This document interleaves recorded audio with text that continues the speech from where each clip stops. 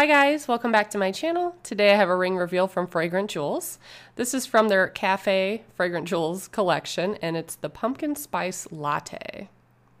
So far they've put out 3 different ones from their Café collection, and they've all been really cute so far. And I felt like they were really on point with their fragrance notes in this one. Pumpkin spice, cinnamon sticks, sweet vanilla, and maple syrup. And I feel like that fit really well, and it did smell like a pumpkin spice latte. It had a nice sweet aroma to it. I really like this one a lot. So with this bath bomb and the candle, there are 10 different autumn-inspired rings to collect. They are rhodium plated and 18 karat rose gold. And you can see all of those pictured on their website. And this was a pretty active little bath bomb. Kept zooming all over. Saw a little bit of blue come out of it at one point.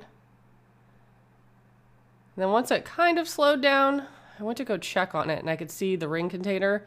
So you could just like pop the top off of these. It's a lot of fun. And the water's a orangish brown color.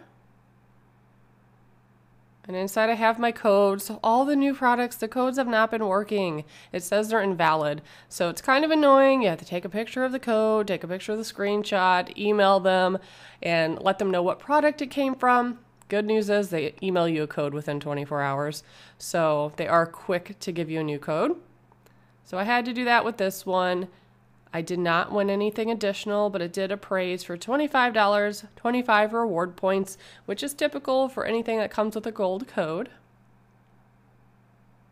But yeah, I thought the ring was pretty cute.